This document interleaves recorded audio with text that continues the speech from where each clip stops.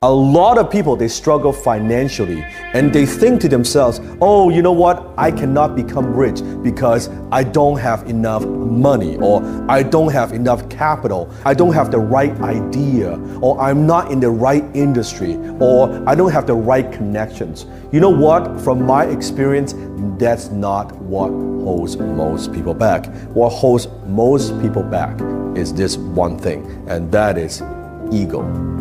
That's right, ego. Now you may be thinking, no, I don't have any ego. What are you talking about?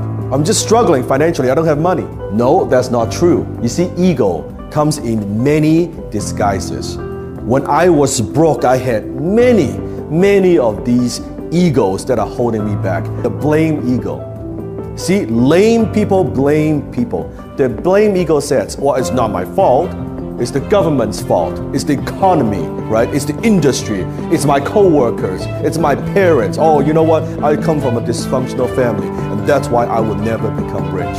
Or all my friends, oh, that's why I will never become rich. Or because my supervisor, he is holding me back, and that's why I could never become rich. See, the blame ego always says it's someone else's fault. They're always pointing fingers. And remember, when you're pointing finger to someone else, one finger pointing out, guess what? 3 fingers pointing back.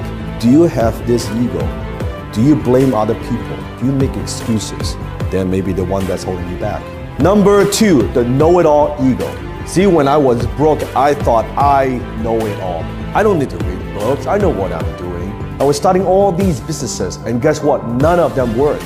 Because I thought I knew what I was talking about. See, the know-it-all, always thinking they know everything, keep doing the same thing again and again and expect a different result. That's the very definition of insanity, the know-it-all ego. Number 3, the fearful ego.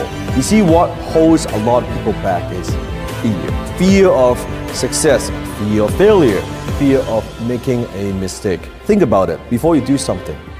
You're saying to yourself, well, what if it doesn't work? Or what if I lose money? And what if I make a mistake? Then what happens? What if I don't know what to do? What if I can't figure this out? Then what if it does work? You see, always remember, fear is an acronym. It stands for false evidence appearing real. It's nothing more than a made-up story in your own mind. So do you have the fearful ego holding you back? Number 4, the comfort zone ego. It says, I'm comfortable. I'm happy where I am. I'm content. Things are fine. You know, I don't need to be that ambitious. Well, that's the problem. Your income zone is your comfort zone. Your comfort zone is your income zone. When you get complacent, when you get comfortable, you are not growing. Remember, when you're not growing, you are dying. So do you have this ego that is holding you back right now? And what are you going to do about it? Number 5, the judgmental ego. I want you to imagine this.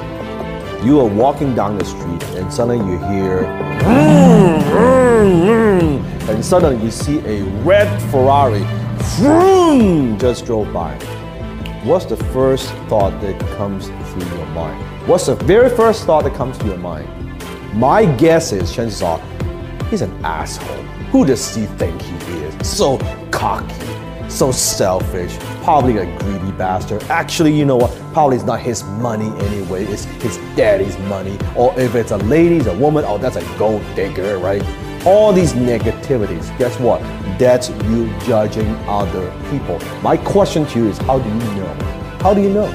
It's all made up stories in your mind, right?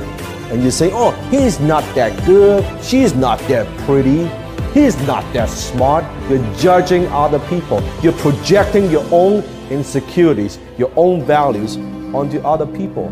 How do you know that man is not a hardworking man? How do you know he's not a good husband? How do you know he's not a family man? How do you know he's someone who's worked 20, 30 years to get to where he is at this point? How do you know? You judge, you come to your own conclusions before even talking to the person. You see how your mind works? How are you going to be successful? How are you ever going to become rich if that's the image that you have for people who are successful?